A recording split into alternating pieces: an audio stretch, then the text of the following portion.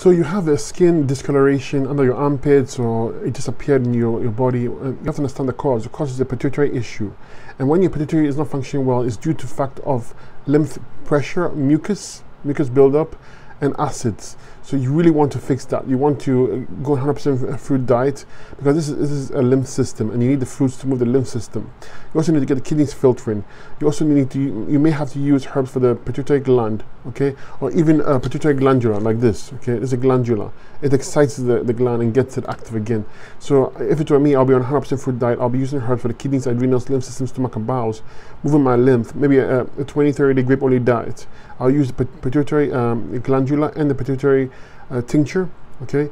Use herbs for the kidneys. Use kidney tea. You really want to flush all the acids out of your body, so the lymph system has to move, okay. So this is what I would do to get this my pituitary gland working again. Look, check your eye. You will see clearly if it's a pituitary gland issue, okay. It shows clearly in the eye, and you can address it by using the glandula, the 100% fruit diet, and the herbs.